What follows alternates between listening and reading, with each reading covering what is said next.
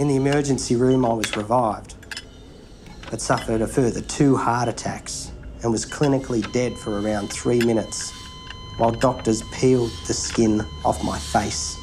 My head was so swollen, I couldn't open my eyes or talk or anything. The doctors were trying to figure out if I was actually okay, so they were asking me questions and they were getting me to write the answers in the air. When they asked me what I felt like, I wrote beer. I'm not even a big beer drinker.